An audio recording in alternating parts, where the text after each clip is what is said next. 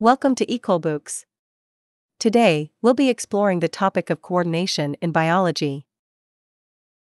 This is a fundamental concept in the understanding of how living organisms function, and it plays a crucial role in many biological processes.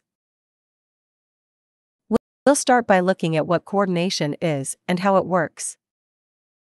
Coordination refers to the ability of an organism to control its movements and responses to stimuli.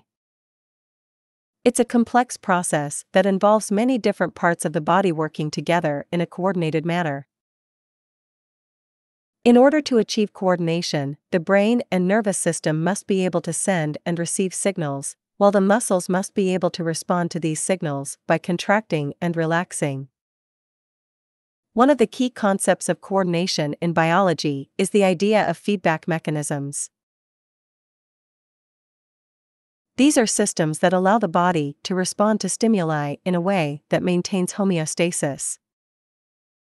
For example, if you're feeling too hot, your body will respond by sweating in order to cool down. This is a feedback mechanism that helps to keep your body temperature within a narrow range. Another important aspect of coordination in biology is the role of hormones. Hormones are chemical signals that are produced by glands and carried through the bloodstream to target cells. They play a crucial role in regulating many biological processes, including growth, metabolism, and reproductive function.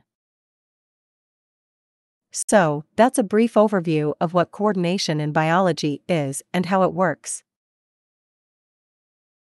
There's so much more to learn about this fascinating topic, and we encourage you to visit EcolBooks.com for more information.